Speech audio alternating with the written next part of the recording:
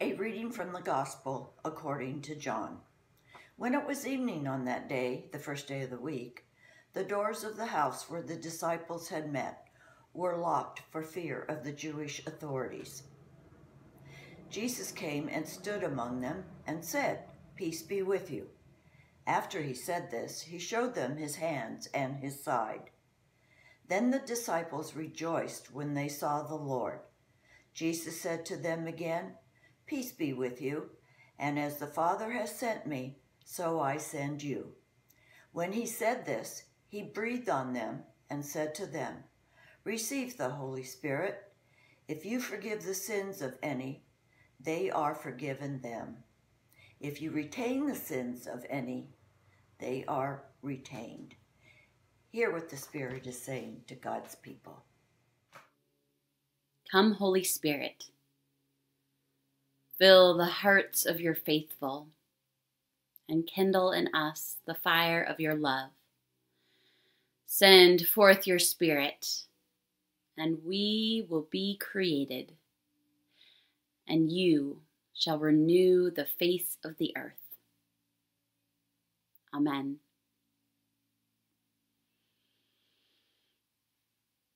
Happy Pentecost! This fiery, windy explosion of languages and the gift of the Holy Spirit.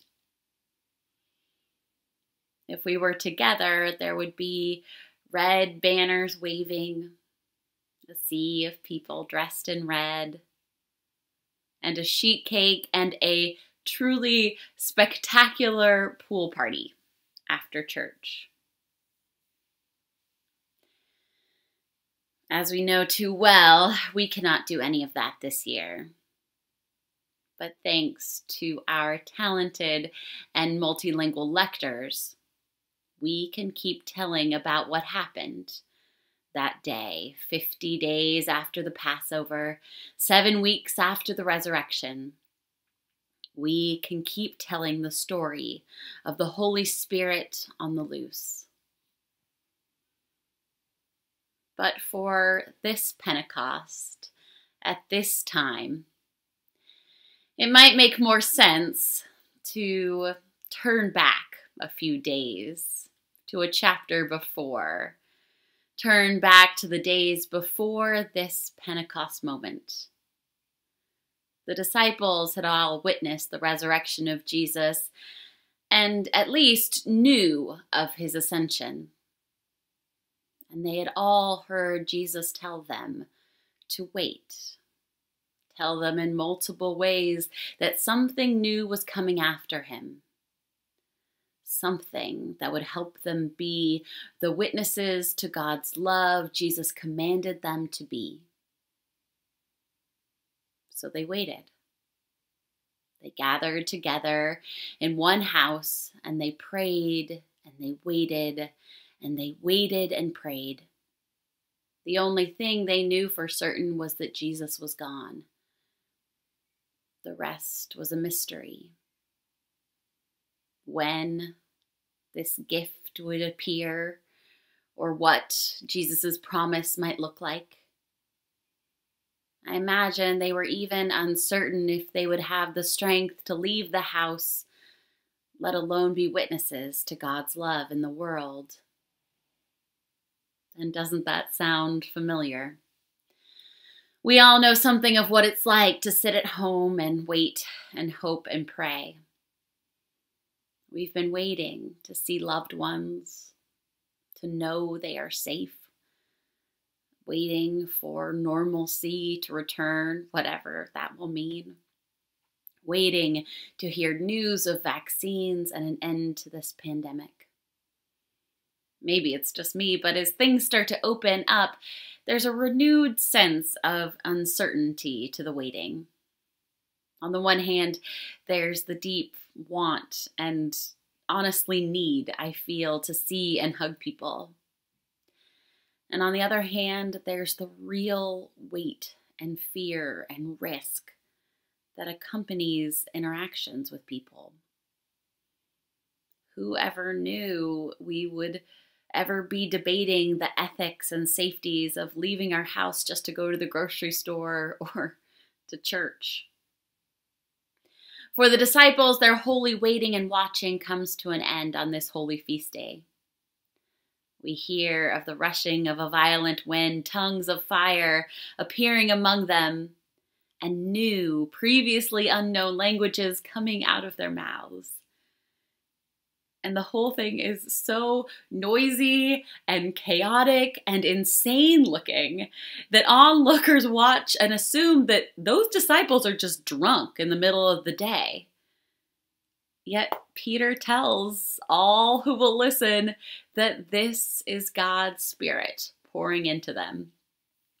Preacher and teacher Walter Brueggemann likes to say that there are 3 things we know for certain about Pentecost. 1, the Spirit is surging to make things new. 2, we know that the surge of the Spirit creates the church, according to the narrative in the book of Acts. And 3, we know that Protestants do not talk much about the Spirit because it makes us nervous to have things so out of control. Just look at the markers of the Holy Spirit: wind and fire. Throughout Scripture, God makes use of wind and fire to sustain and renew the people of God.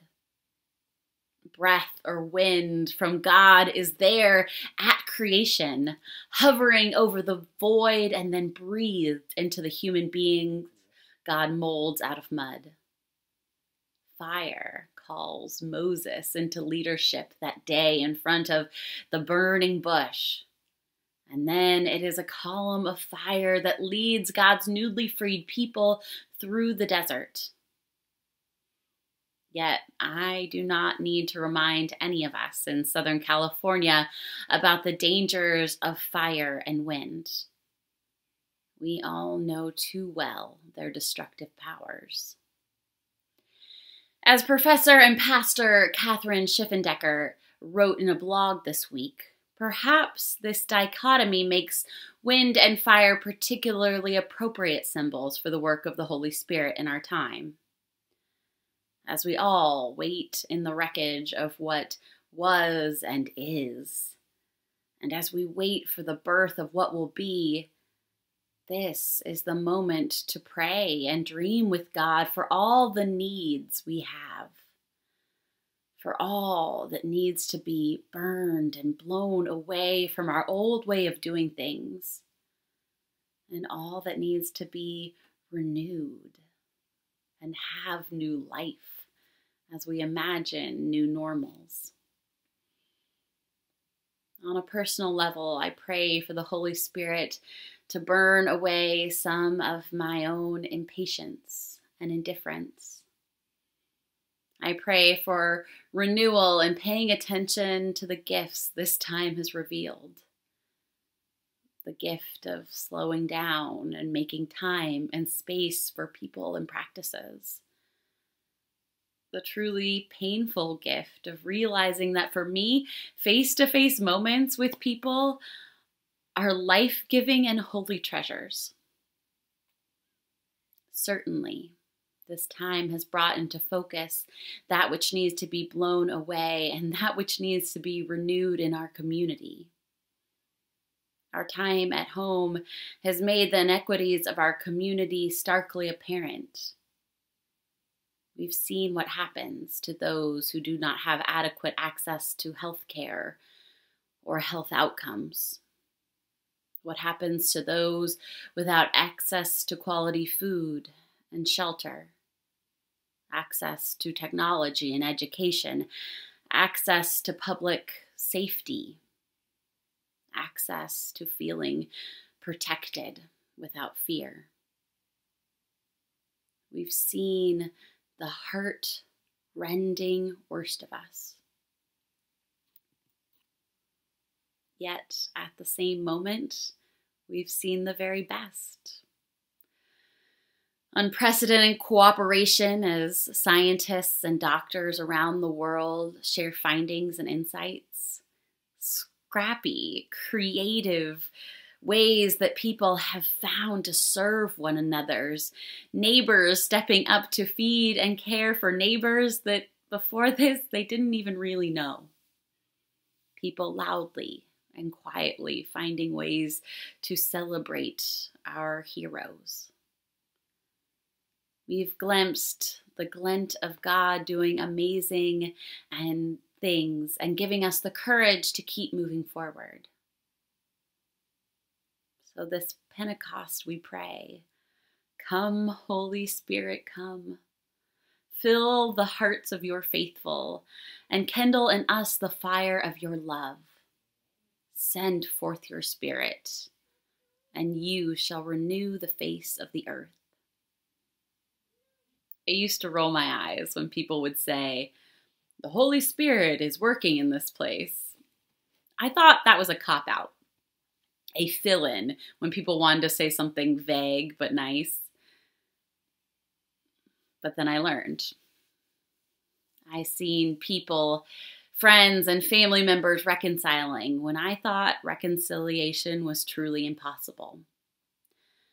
I've witnessed resurrection happening in places and people that I had written off. I've seen love and compassion pour out of the least likely sources. I've learned the hard way that praying, come, Holy Spirit, come, is a powerful way to invite real chaos and renewal. On this Pentecost Sunday, as we wait and watch and hope and pray, may we continue to be on the lookout for the Spirit to send the winds of chaos, creativity, and change into our lives. May we be renewed. My St. Matthew's family, the Holy Spirit was and is and ever will be at work here, now and in each of us. I pray that we can listen. I pray that we can dream alongside the Spirit.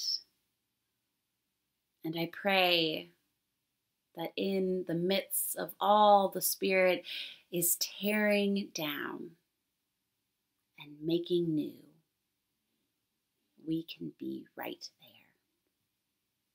Amen.